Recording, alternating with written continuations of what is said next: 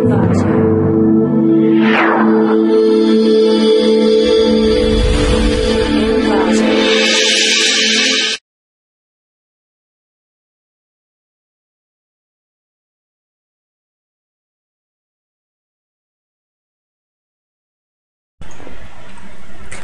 to clickmeproject.com. Now we are going to see the paper Automatic Categorization of Questions for User Interactive Question Answering. User interactive question answering is becoming a very popular web-based service. Unlike the traditional question answering system, which totally obtain answers automatically, the user interactive QA systems serve as interactive platforms for users to help each other with human-provided answers, which overcome the shortcoming of poor quality of the automatic answers. Some well-known user interactive QA systems are serving hundreds of thousands of users requests each day.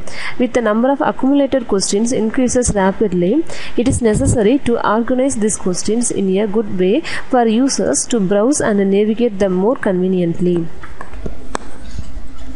Question categorization, which assigns one of the predefined categories to a new question according to the question's topic or content, is a technique used for this purpose.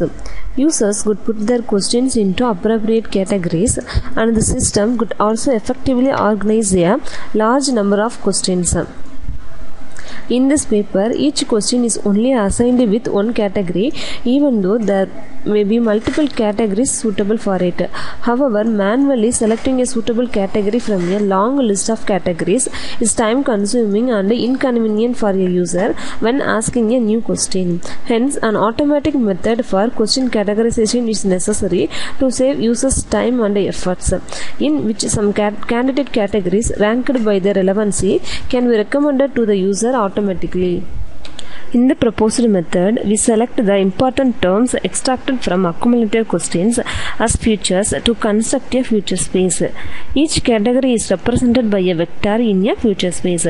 These feature vectors only need to be calculated once and loaded into memory for the later categorization task. For each new question, we firstly represent it as an initial word vector using the term frequency weighting method. For the words which directly indicate the information about the question's topic, we give them a higher weight by multiplying their original weight with a coefficient which is greater than 1. These words are considered to play more important roles in question and can be extracted using the semantic pattern in our user interactive QA system.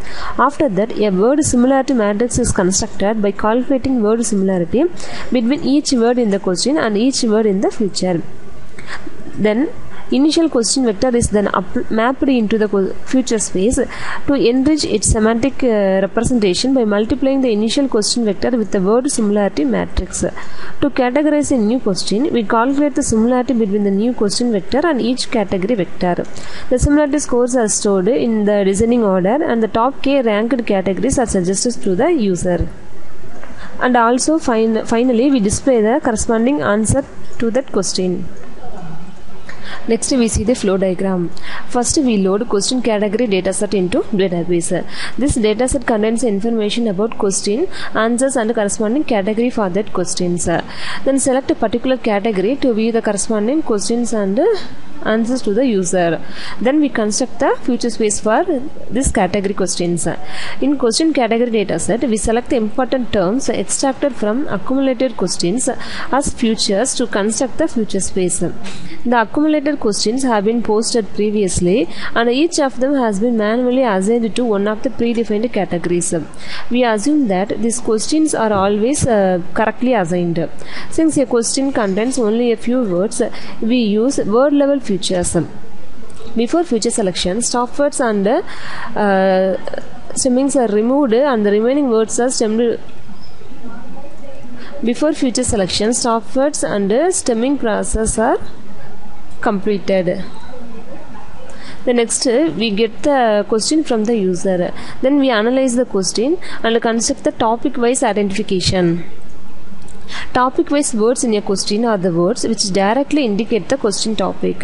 From the topic-wise words, users can easily infer the question category. We use the semantic pattern to identify the topic-wise words in the user question. The semantic pattern is mainly composed of five components: question, target, type, concept, event, and constraints. Question target is used to represent the exact information of what the question is asking for. Question type is used to represent the question of types, for example, when, what, and why. Concept is used to label meaningful noun of questions, which is represented by a two-level concept hierarchy. Calculate the topic weight weighted using term frequency, and construct the question vector using topic construction and also weighting. The next process is mapping. After topic-wise words identification and weighting, the question vector is mapped into the future space. Then we construct the word similarity matrix between the words in question and all words in the future space.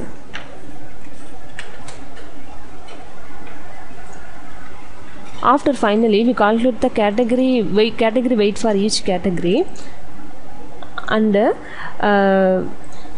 categories with the highest scores are suggested to the users.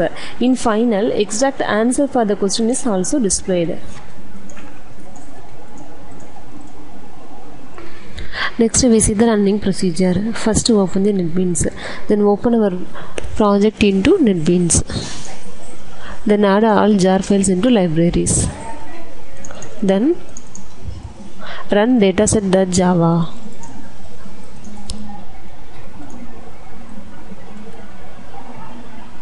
First select one category to view. Click view button. This is the question and the corresponding answer for this category. Then click user button. Enter the question. Then click after remove. This is a stopward removal process. Then click future space. We construct the future space for each category. Click construct button and click OK. The construction is processing.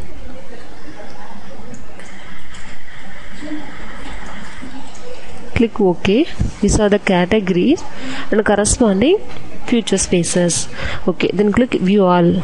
Select a particular category and click view button to view the future space for this category, and click view all. We see all category and corresponding future spaces. Okay, then click topic wise weighting. This is a user question, and click POS tagging. You construct the POS tagging for this particular question. Then click semantic pattern. We convert question into three types. There is a question type, target, and concepts. Click topic wise words. We get only nouns, so totally we have 3 topic words. Then click question vector. First calculate the TF, then weight, then click vector. These are the question vector.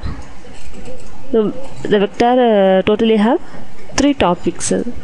Then click similarity. We are going to calculate the similarity between each category and the words in the question vector.